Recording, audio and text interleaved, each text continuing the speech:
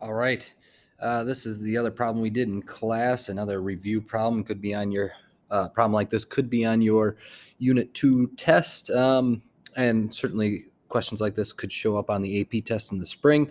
So this was from 2016, question number 1 from the old AP Microeconomics test. So without any further ado, let's dive in. I'm going to have the question on this page, and I'll actually try answer it on the second page, just because of space here.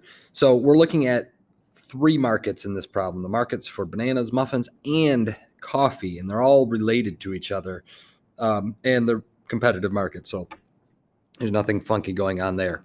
Part A says in the market for bananas, the equilibrium price is $1 per pound, and the equilibrium quantity is 1,000 pounds per week. Now, suppose the government imposes a price floor at $1.20 per pound, causing the quantity supplied to increase to 1,500 pounds per week. The question asks us, would there be a price? Would that price floor cause a shortage or a surplus or neither? And explain.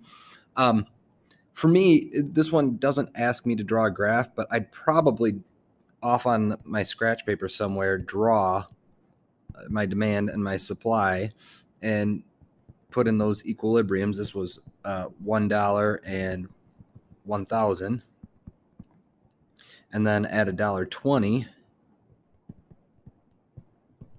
I know that this quantity supplied increased to 1,500, and I think by putting that in there, it's going to make it a little bit easier for me to answer this, because I can clearly see that the quantity supplied of 1,500 is greater than my quantity demanded. So I would say quantity supplied is greater than quantity demanded. Therefore, we have a surplus.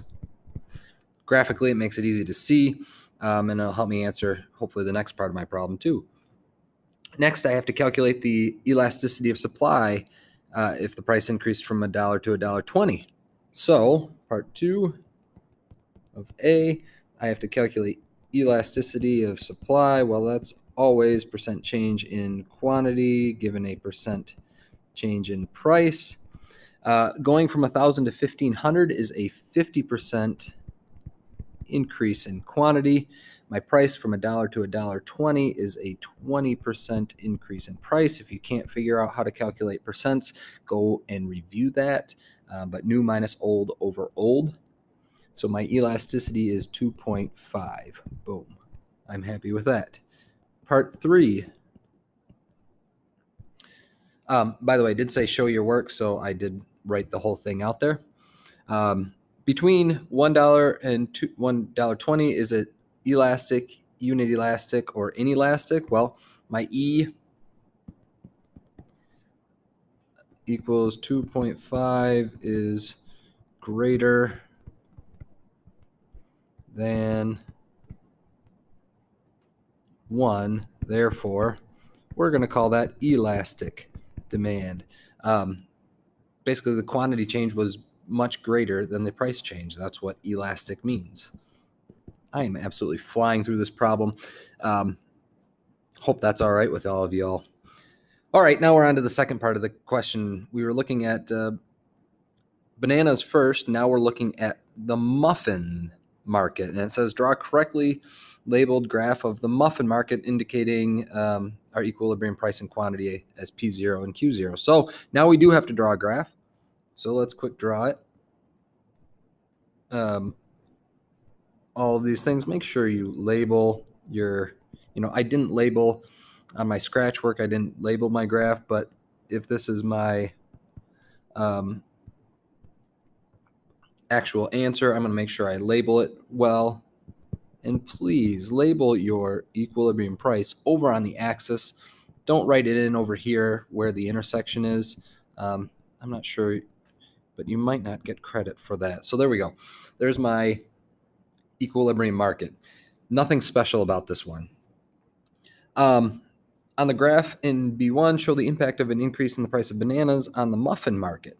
Remember, this is my, maybe I should label this, but this is my muffin market. And if we increase the price of bananas, well, I don't as a buyer of bananas, I don't ever, a buyer of muffins, a consumer of muffins, I don't ever really consider the price of bananas in deciding whether I want to buy a muffin or not. The cost of bananas really impacts the sellers because it's an ingredient that they use to make their muffins. And so really what's happening is that that increase in the price of the bananas is going to decrease the supply of muffins. It's more expensive to produce them, so there's going to be a decrease in supply. Notice I drew in my supply curve, I showed an arrow moving it to the left.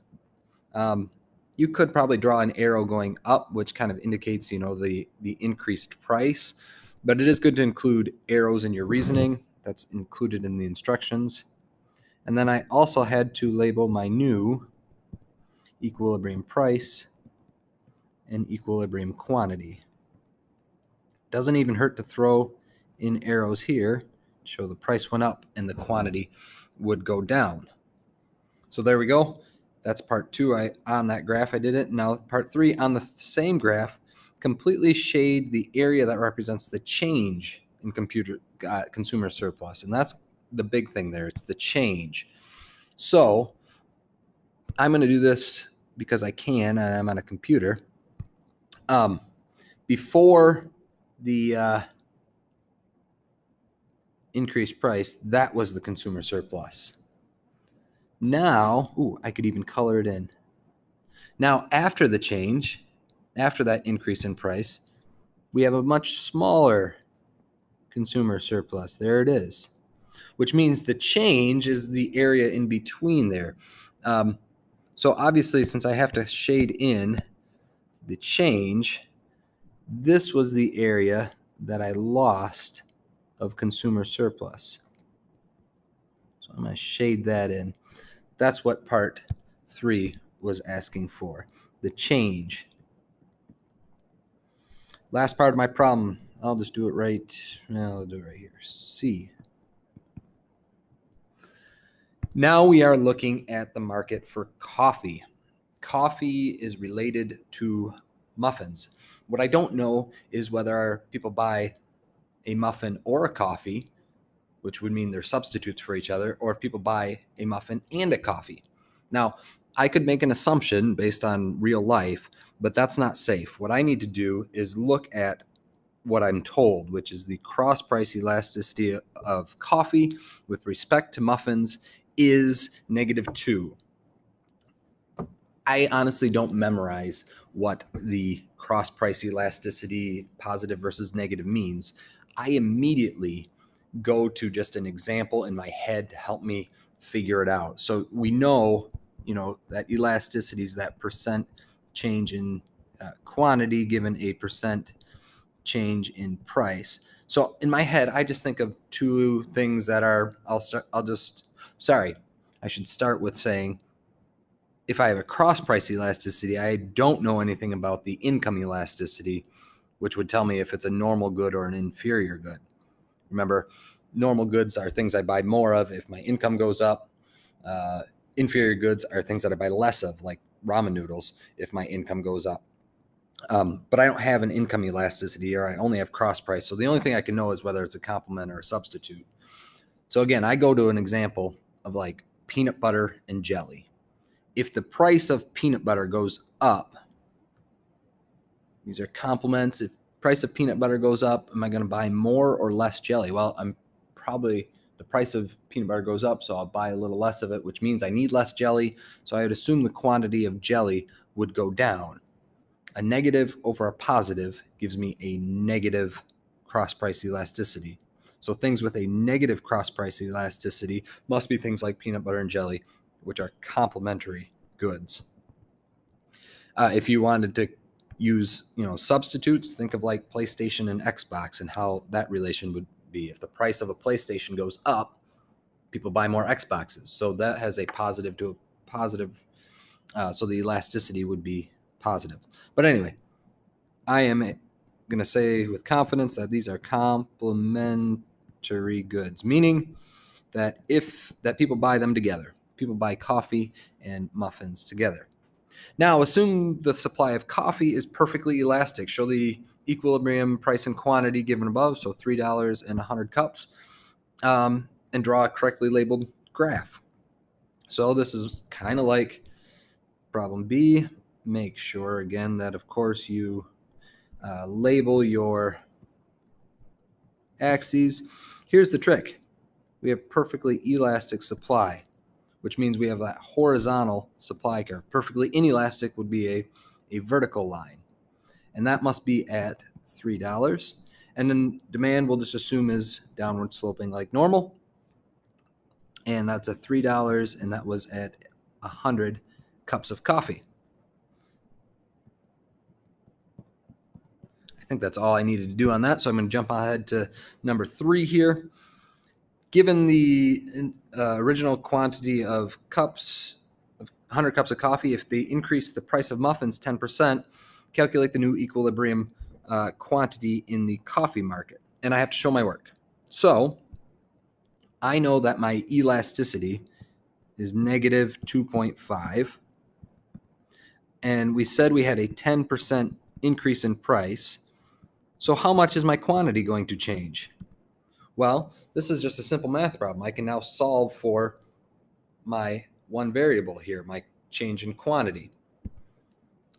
Take negative 2.5 times 10%, and I would say my percent change in quantity equals negative 25%. I lied. My cross price elasticity was negative 2. I was thinking of my other problem above where elasticity was, where my elasticity was 2.5. So I changed that answer. Oh, get my eraser instead here. Negative 20% change. Whew. Glad I corrected that. Well, if I had 100 cups of coffee, 20% of 100 is 20, so I'm going to lose 20%. I'm going to be down to 80 cups as my final answer. That's it. I lost 20%. I think that's all I've got for you. If you've got any questions, again, as always, be sure to ask questions. Otherwise, suggest go look at some other problems and test them. All the past AP questions are available, so take advantage of that library